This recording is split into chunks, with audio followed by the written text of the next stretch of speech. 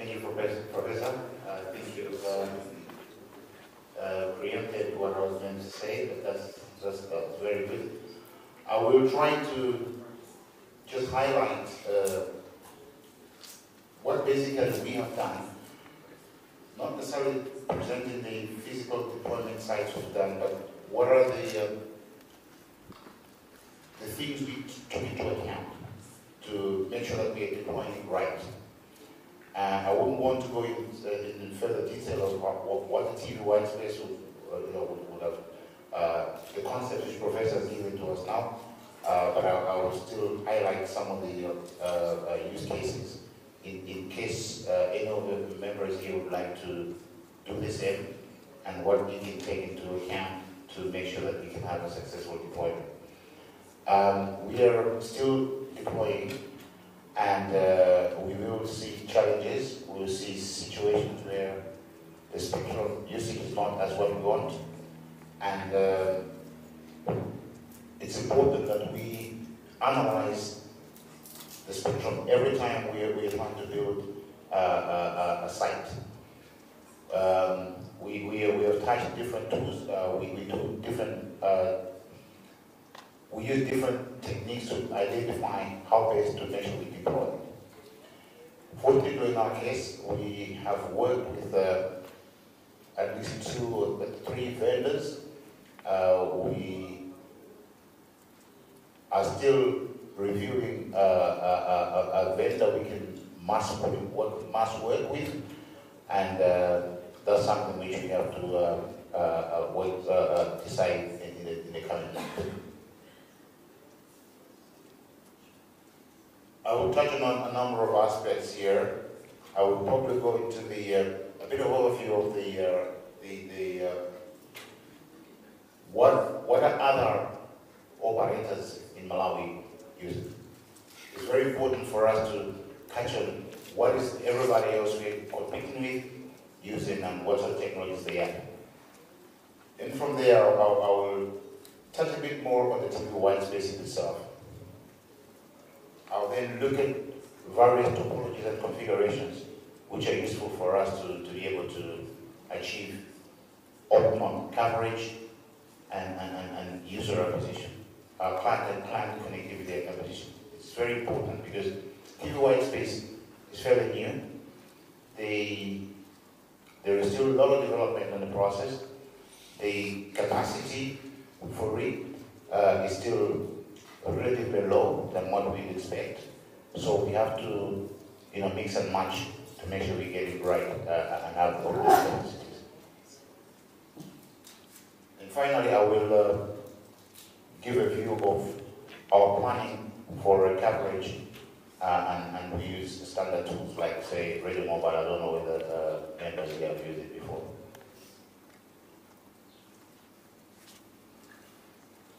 This will give you a rough view of our network. I have to confess, not all of it is deployed. This is our planned deployment. So we're deploying, I mentioned in the first place, we're deploying in phases. But this gives you a coverage footprint of the network in Malawi. What you see, the links are actually our backhaul links. We use a different technology. We use a 5 GHz technology from the company called Mimosa. And at every point we've connected on the 80 locations, there is a TV white space base station. And it segments it as we go along, so we roll it out following this plan. It won't be very religious, but we'll try as much as we can to make sure we meet our timelines.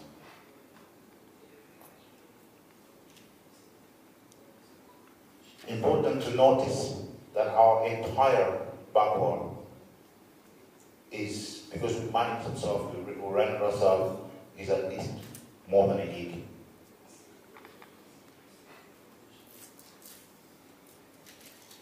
And also it's very important to understand the maximum capacity we can achieve on a base station. And we need to get more, so we have to do more. As I say, I will show on the configuration we've done to make sure we can achieve more capacity.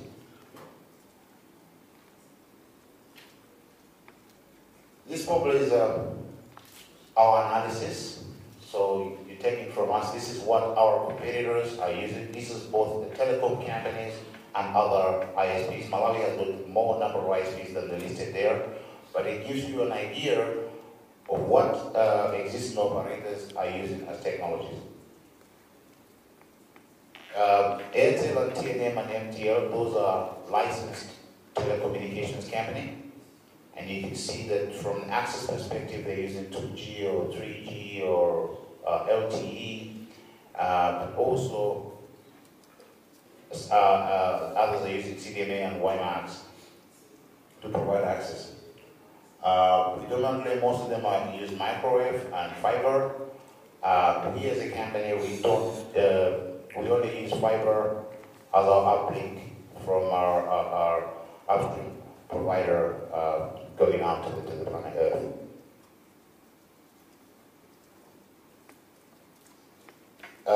Some companies have chosen not to deploy their networks countrywide, as I said, because they choose to go in particular towns and major cities where they would like to operate. And I think on the video I showed in the first time, Brian Longo, who's our upstream provider, confirmed that most of the providers are actually working within specific towns.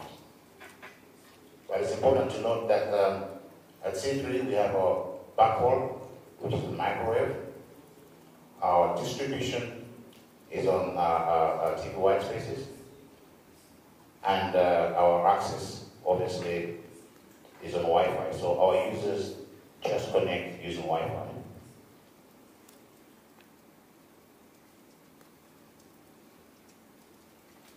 So as I highlighted, our distribution network, C3, we've chosen to use TV white space. It's not the only wireless technology we're deploying. It gives us advantage in many areas because we are taking advantage of the propagation characteristics, which I think the professor has highlighted here. It's important to note that the terrain we are operating in requires us to penetrate trees and hills and some very awkward to reach communities behind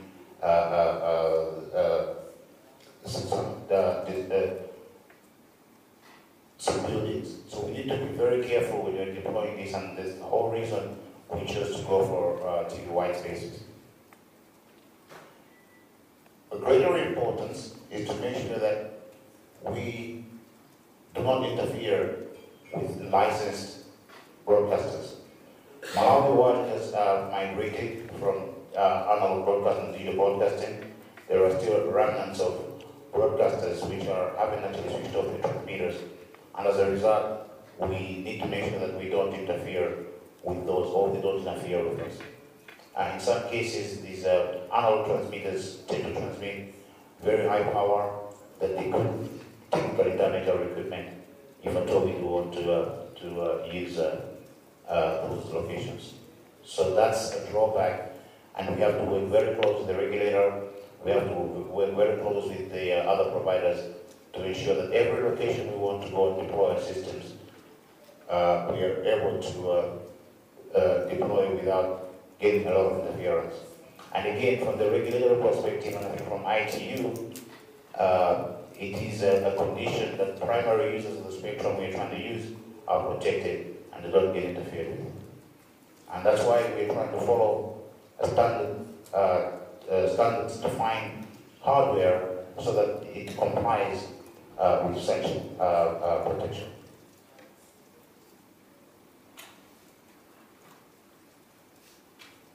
I think it was mentioned here, you can see that this is sort of like just a visual view of showing that you can have a base station and a receiver on an online outside view that allows the signal to go over, or at least either sometimes penetrate the obstruction in front of it and be able to reach out to the receiver.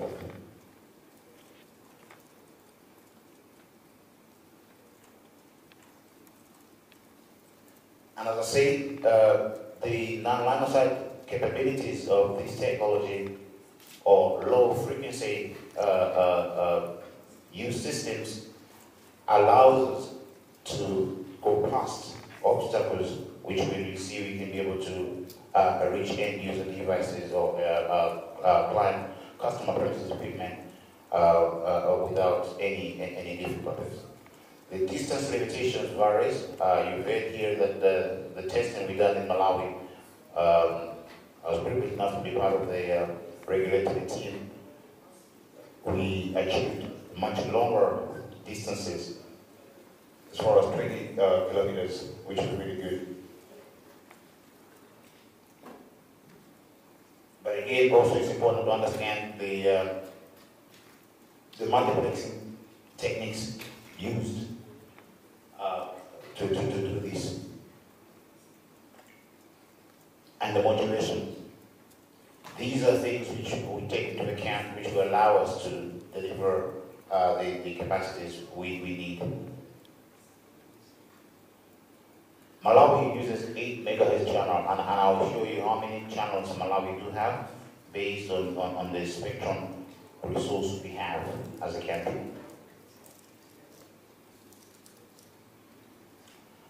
This will probably give you a view of the differences between the coverage footprint of our Wi-Fi and our typical white space in terms of how far you can go. In Malawi, we have at least 28 channels on the bands from 470 to 694. And as I said, in Malawi, we use 8 megahertz. Most of the countries which are in the same region as Malawi pretty much use 8 megahertz. Other countries use 6 megahertz. And we can, on a single 8 megahertz channel, we're able to transmit 30 megabits per second.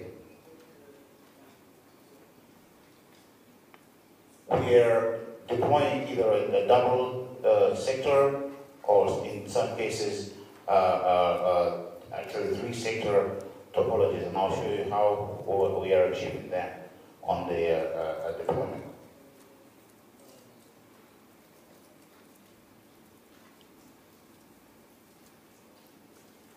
This one example shows a point-to-multipoint configuration, and it's a 3-sector setup.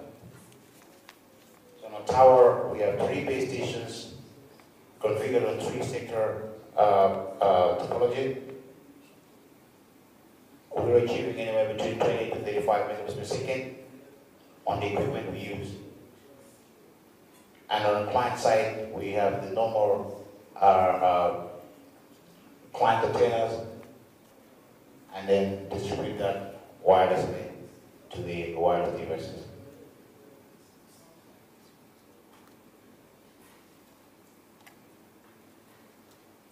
That's another topology we have done in highly densely populated areas where we want to achieve maximum coverage, where the demand for capacity or the demand of high speed, high capacity is required. We do deploy a dual sector point-to-multipoint configuration. This gives us an ability to achieve more than the 30 megabits or the 20 megabits. We are able probably to achieve in some cases 60 or 70 megabits a second per sector. We can do this either by having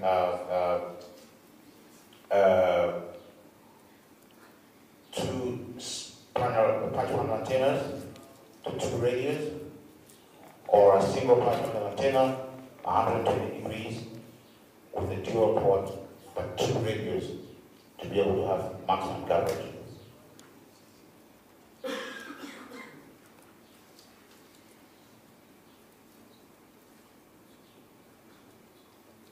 For a normal user use case, then it's the standard way of doing it. Once you deliver, think of a TV white space as just a pipe. Once you deliver that to our wireless access point, which is operating at 2.4, and the wireless networks could just work as normal. So this is a typical usage scenario we have. Most of our clients, when we do connect them, the TVWS with CPE, behind that they have their normal router or wireless AP, and then they just work as normal. So again, we're looking at the TVWS space just as a pipe to achieve delivery of the capacity they need on their side. And there are several access points we can get. Our colleagues there showed us micro-TIC and all sorts of stuff we have around which we could use. The Wi-Fi will give us a coverage footprint. Others will say 500 meters, or others will give us 200 meters. It all depends how we deploy the access points on this thing.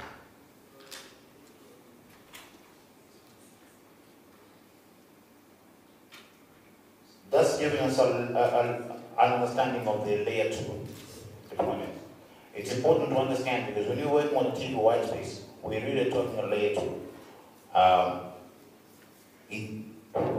We do everything to just make sure we have seen the link, and once the link is there, the rest of it, we go beyond it by using standard techniques. So you can see that in this case, the TV white space is nuclear distribution, and from there, we are now connecting to an access point, which then, again, give us access to the network.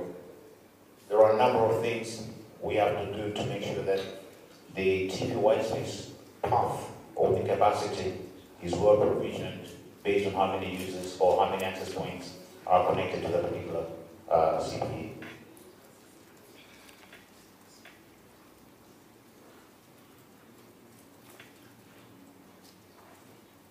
Critical to this process, I think it was highlighted, is planning.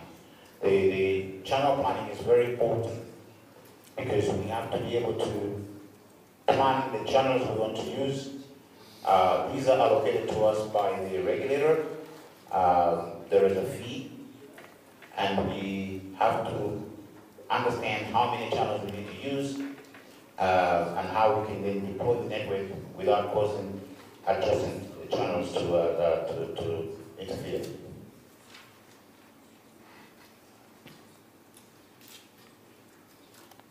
In this scenario, we've done a view of how adjacent channel planning can be made.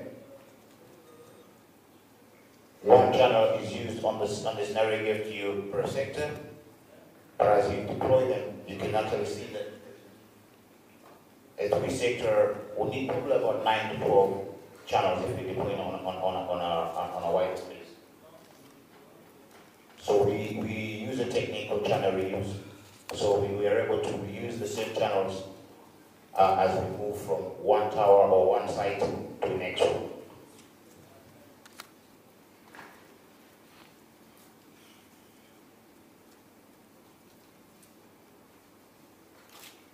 This gives you a view of cluster coverage of the channel reuse. This is now a typical network configuration. And we use, as I said, we use different channels. As such, each cluster could use its own channel, and we don't interfere, or we just use the same channels as we go along and do network from one section to the other.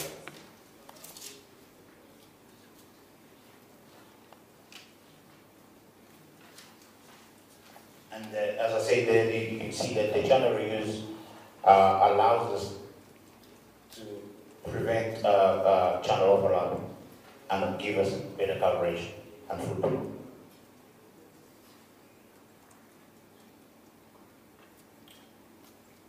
This is a snap view. I wish I had just a live recording. This is a snap view of our planning tool. We use it at times, radio mobile online, to be able to understand how the TV white space coverage is going to look like. So that's showing about 10 districts in Malawi, how it looks like. It indicates that we probably sort of blanket out a region when we plan. In real case, it might not be that the case, but at least we're getting closer to knowing that if we do deploy, this is the kind of coverage we can get. Other operators might have better tools. We are not yet there to have some of the planning tools, so we use open source tools to be able to make the planning we require.